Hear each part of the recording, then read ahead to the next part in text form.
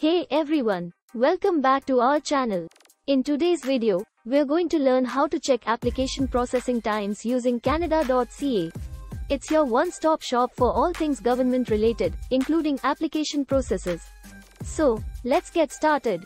First, head over to the link provided in the description below. Once you are on the Canada.ca website, you'll find a wealth of information about various government services and programs. Once you are on the application processing times page, you'll need to provide specific details about your application. This may include the type of application, such as a visa, work permit, or citizenship, as well as your country of residence and other relevant information. For example, if you are applying for a study permit from India, you would select Study Permit as the application type and India as the country of residence.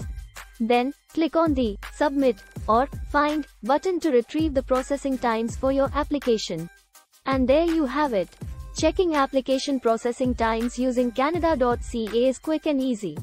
It's a valuable resource that provides transparency and clarity throughout the application process. So, next time you're curious about how long it will take for your application to be processed, remember to visit Canada.ca. Thanks for watching, and see you in the next video. Don't forget to like, share, and subscribe for more helpful tips and tutorials.